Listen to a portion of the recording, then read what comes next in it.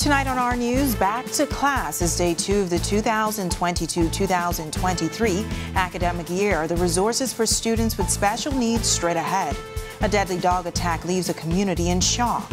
Also, a man set to stand trial for the murder of an 8-year-old boy is granted bail for a second time. Plus, remember in Dorian, our team coverage of Road to Recovery continues.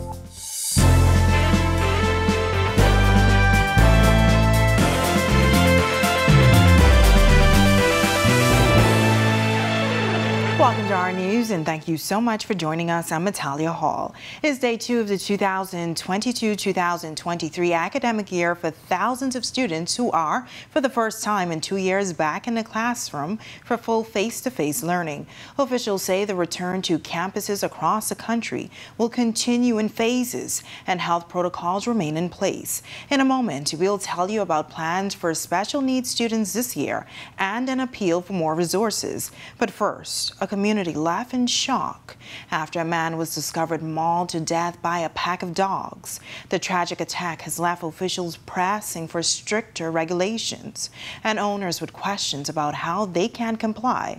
Our Marlena Leonard is following this tonight. Following this weekend's fatal dog attack, we spoke to Minister of Agriculture Clay Sweeting about the regulations that are in place for dog owners. He also says he's been in talks with the Animal Protection Board. Nationwide, we have very few dogs that's licensed that adhere to the legislation. The minister says right now the licensing process has to be in person and only requires a trip to the Treasury to pay the estimated $2 licensing fee. The next step is picking up a license tag at the Department of Agriculture. In response to our asking if there's an online option, the minister says he hopes that will be included in the ongoing digitization of his ministry, and that it was one of many suggestions presented to him by the Animal Protection Board. For the first time in probably 10 years or more, we do have an active Animal Protection Board that is meeting regularly. Dr. Kwesi Smith is a veterinarian at the Marathon Veterinary Clinic, but he's also a member of the Animal Protection Board. A wealth of knowledge is on the board, and we have a lot of work to do. As a seasoned veterinarian, Dr. Smith also drives home the importance of understanding the responsibility and commitment of owning a dog. A lot of people complain about the requirements for adopting animals, but these animals need proper shelter, properly enclosed yards, right? I know it's going to be difficult, but again, it's for the main goal of protection and health of the animal. And of course, proper pet enclosures and shelter can also help protect the greater community from attacks like the unfortunate events of Saturday morning. Reporting for Our News, I'm Marlena Leonard. Thanks so much for that report, Marlena. We are now 2 days into the 2022-2023 academic year, and education officials are saying this year they are putting more attention on special needs students across the country. During her back-to-school tour, Education Minister Glenys Hatter-Martin telling Our News that students with special needs have been a long-neglected demographic, and says her ministry is striving for more resources, including teachers. We have a deficit in special needs teachers. During the virtual education instruction, those students would not have been able to cope appropriately because the modality of teaching special needs children, the virtual reality would not have been suitable. And so they would have really been denied during this period. So we want to ensure that we create spaces in as many schools as possible for special needs children, and that we have the appropriately trained teachers to ensure that those children, where it can happen, that they can be self-sufficient and they can be able to manage themselves in their own lives. As for the industrial agreement between government and the Bahamas Union of Teachers, State Minister for the Public Service Pia Glover-Roll expressing optimism that the agreement will be signed soon. BUT President Belinda Wilson calling off planned industrial action last week, although her union has been operating on an agreement that expired in 2019. Glover-Roll saying that both sides are closer than ever to inking a new agreement. We are very close to signing. The document is now with the financial secretary. We're just clearing up a few financial articles, and I would anticipate that we should hear back from him today. So in short order, we should be able to sign and bring that industrial agreement to conclusion. Meanwhile, the state public service minister is setting an ambitious goal for the first anniversary of the party's victory, saying she plans to wrap up several agreements in just over 2 weeks. I know that we are currently in negotiations with BPSU, Customs, Immigration and Allied Workers Union. Those are basically coming to an end. BUT is completed. I know that the other quasi-government agencies are also in negotiations with some of their unions. Before September, before our first anniversary, we hope that we could sign at least 4 more, and I think that it's looking good. Scattered showers and high temperatures around the country. Meteorologist Greg Thompson joins us now with our latest weather conditions, plus what you should keep an eye out for later this week. Good evening, Greg. Yeah, thanks, Natalia. Nice conditions outside our studios right now if you plan on doing anything on the outdoors. Temperatures comfortable in the low 80s, 84 right now with partly cloudy skies. It's a little bit humid out there. Your winds are east-southeast at 9 miles per hour and your feels-like temperature. Comfortable 89 degrees, a little on the warm side, but comfortable still. Tropical wave, the northern extends of that, interacting with an upper level disturbance or low, moving across the southeast Bahamas, triggering some showers and some cloudiness across portions of the central and southeast Bahamas. A couple of isolated showers and thunderstorms associated with that system as it continues to pull towards the west. And northwest Bahamas, not too bad, but all this will be moving towards the west overnight and into tomorrow. So we're looking at increasing showers and chance of some isolated thunderstorms across the northwest Bahamas tomorrow as well. But once the system gets out, conditions will be improving for the balance of the week. That's your first look at weather. Your extended forecast is still to come. Thanks so much, Greg. Still to come on our news, a man who is set to stand trial for the 2017 murder of an 8-year-old boy is granted bail. And we continue our coverage of Hurricane Dorian and the people whose lives it impacted 3 years later. Plus, how tourism officials plan on doubling Cat Island's visitor arrivals. That's coming up when our news returns. What we're doing is we seem to be saying to 80% of the student population, you're really not good enough. The PGCSE is a Bahamian exam. Your average is going to be around that high point, which is the D. Schools are churning out 5,000 children a year that need jobs. We're producing generations of Bahamians whose goal is to get out.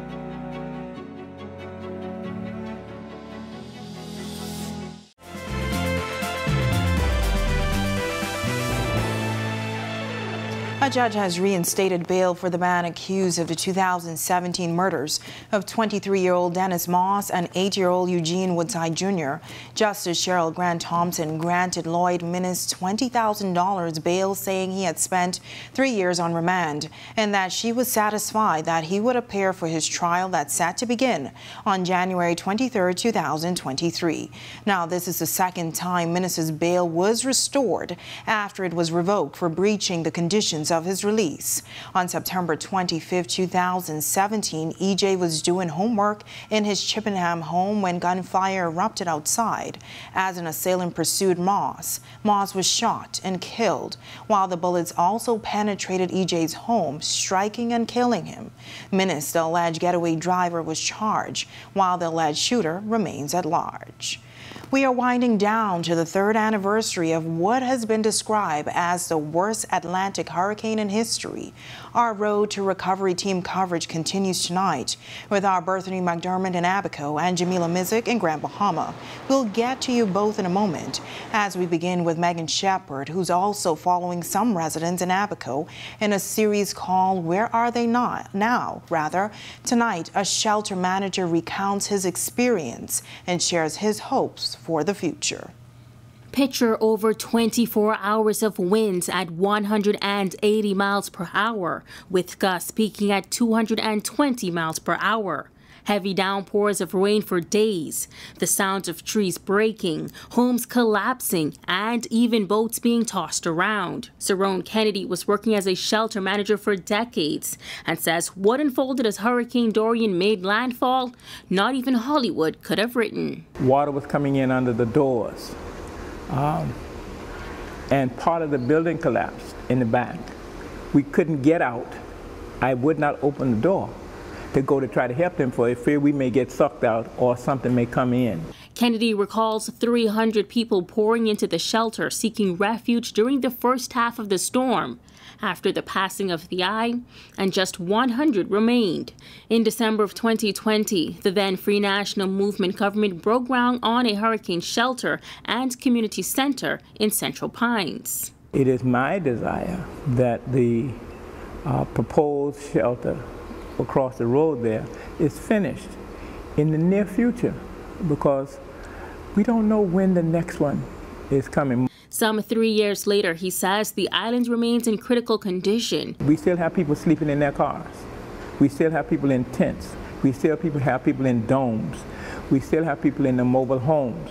Despite the life-altering events of Hurricane Dorian and the responsibility he bore for hundreds of lives, Kennedy says he would absolutely do it again. Reporting for Our News, I'm Megan Shepard. And while many are trying to rebuild homes and businesses 3 years after Hurricane Dorian, others have managed to make a comeback. But many are still dealing with the emotional and mental impact. Our team on Abaco speaking with one resident who survived Dorian and then a plane crash, reliving the harrowing tale when he spoke with our Berthany McDermott, who joins us now. Berthany, the resident saying making the decision to remain on the island was a big mistake? That's right, Italia. Cedric Bullard, a man who survived Hurricane Dorian and then a plane crash, is also suggesting Bahamians add something significant to their list in preparation for future hurricanes. Instead of just worrying about having food and stuff like that and water to survive during the storm,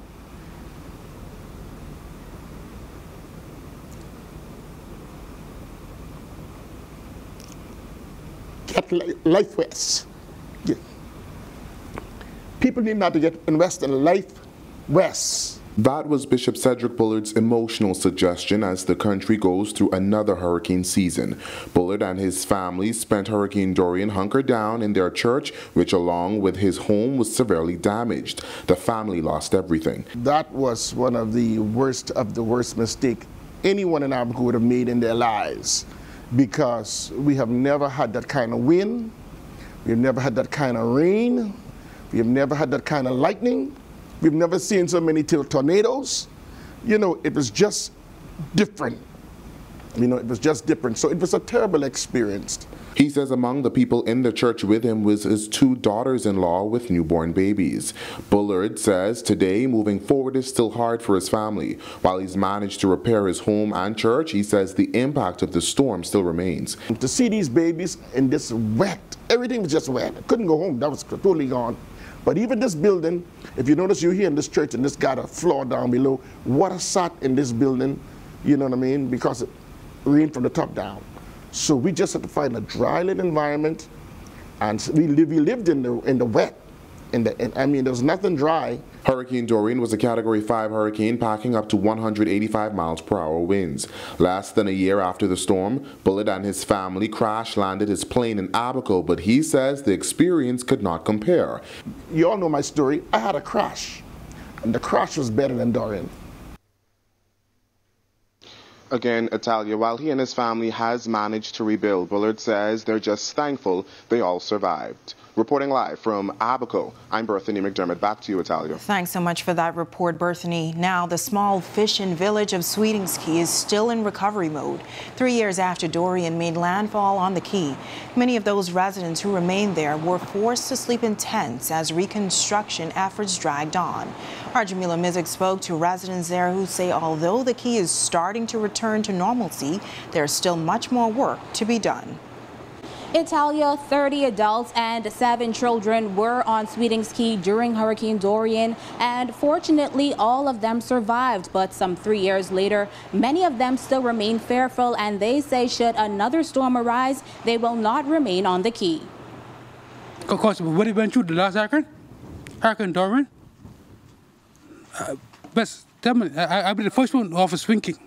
Austin Duncombe Jr., Hewlin Davis, and Leonard Feaster all survived Hurricane Dorian on Sweetings Key. The men weathered the storm together as rising water levels flooded the Key. That experience, I'll never want to see that again, no more. I was in the water for 3 days straight. When I come down, I was on the boat stop. Got to swim through the water to get to the boat. But God saved me and 3 others. Davis says it was almost a week before help arrived. When the choppers started coming over, we had nothing to eat, nothing to drink. And they started bringing food to us and water and so forth. And we had 30 old people there, plus 7 children. And not a soul got missing, not a soul gone. So God was with me, and this land would sink with water. This land would sink. The men say they lost everything. 3 years later, both Davis and Feaster have new homes thanks to the Rotary organization. But Feaster says there's much more to be done on the key. Basically, all the funds we had, we lost. All the things we had, we lost. So we're back to square one.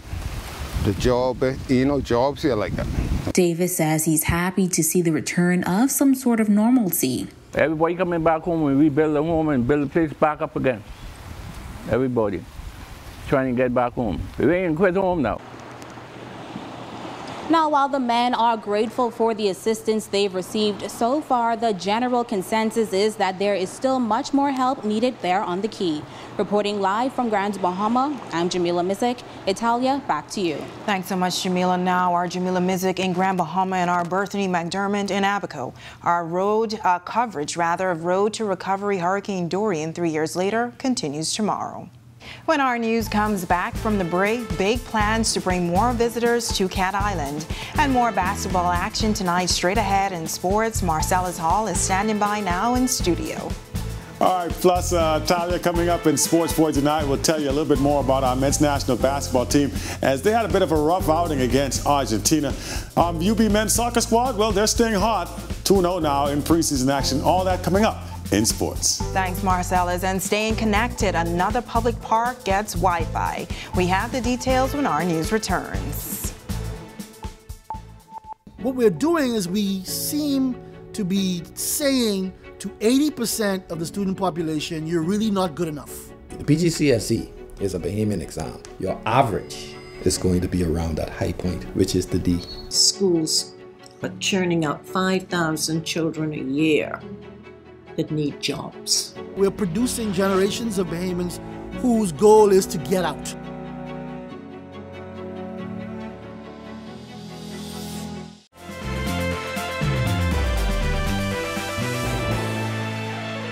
This is our news. Welcome back. A tourism office is now open on Cat Island. Deputy Prime Minister and Minister of Tourism Chester Cooper calling it the first step in attracting more visitors to the island.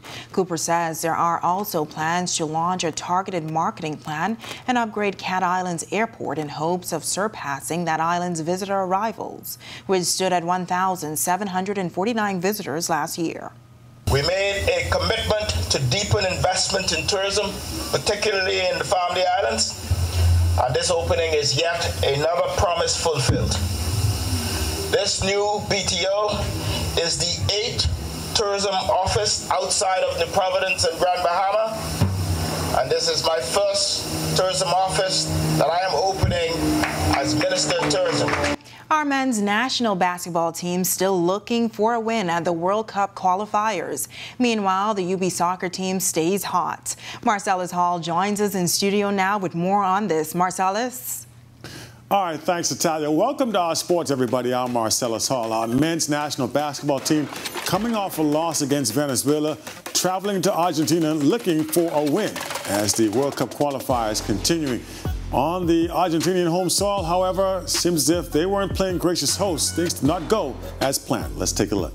Men's national basketball team on the floor last night as they squared off against Argentina in the World Cup qualifiers. Bahamas hoping to pick up their first win after losing to Venezuela in the first game right here on home soil. Things went okay for the first half, with the Bahamas up by 1 at the end of the first half of play. That, however, would not hold up. Second half, Argentina taking full control. They outscored the Bahamas 25-15 in the third and 27-18 in the fourth quarter to eventually go on for the win. 95-77 ends up being your final score. The Bahamas now back to the drawing board as they get ready for the third game in this set when they'll face off at home here against Panama. Meanwhile, the UB men's soccer team hitting the pitch over the weekend in a scrimmage against Dynamos FC. Both sides gearing up for the upcoming soccer season. Dynamos are the defending champions in the Bahamas Football Association. New addition to the Mingo squad, Ronaldo Green, missed out on a hat trick last week, but this week against a stronger side was able to pull it off. Sean Roll also scored 2 goals for the Mingos. The lead changed 4 times in the match, but it was the Mingos who eventually pull off the win here. Final score 5-4. Mingos assistant coach Adam Miller said the team was able to put together some of the things they worked on in practice, and it showed. A very difficult opponent, but it was a good test for us. We went down a few times, had to try to claw ourselves back up, so it showed a lot of resilience for the players. We did improve from the last game, what we wanted to do in the game, technically, tactically. And sometimes, I think, with games like that, you get away from how you want to play and kind of go back to the basics. And it showed that they do have a lot of grit and a lot of heart to try to claw themselves back a few times to win the game. And that is your check on sports for you here on this Tuesday. I'm Marcellus Hall. Back to you, Italia. Thanks, Marcellus. Now don't go away as things continue to heat up in the tropics. As our Greg Thompson tells us, he's keeping an eye on several areas. Greg, what are we seeing? Yes, Italia, we are still monitoring 2 systems in the open Atlantic. The other 2 systems have been discontinued. Activity starting to ramp up. We will tell you more in our extended forecast. Thanks, Greg. And later, the Seabreeze constituency is the latest stop for the Wi-Fi in the Park program. That's coming up when our news returns. What we're doing is we seem to be saying to 80% of the student population, you're really not good enough. The PGCSE is a Bahamian exam. Your average is going to be around that high point, which is the D. Schools are churning out 5,000 children a year that need jobs. We're producing generations of Bahamians whose goal is to get out.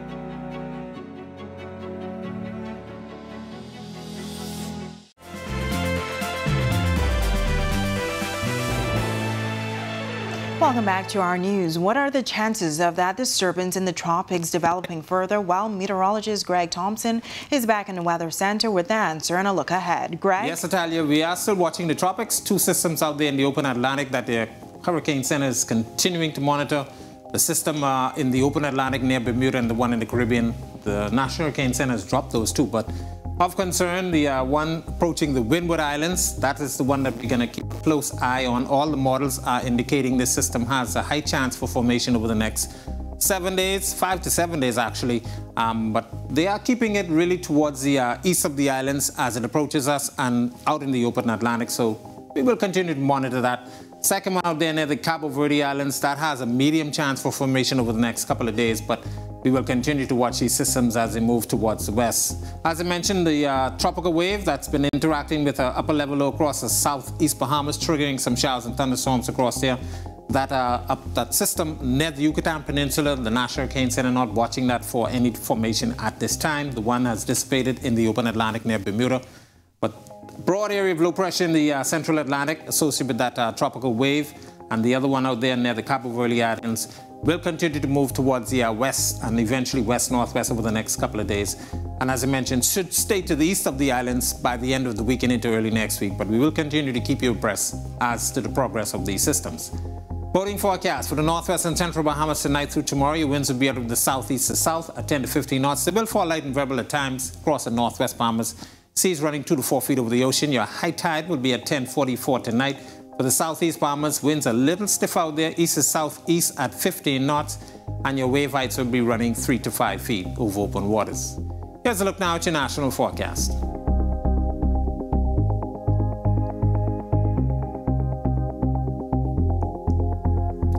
In your extended forecast, showers in the forecast and some isolated thunderstorms Wednesday and Thursday, clearing up by Friday. Then we see an increase in some moisture by the early part of next week.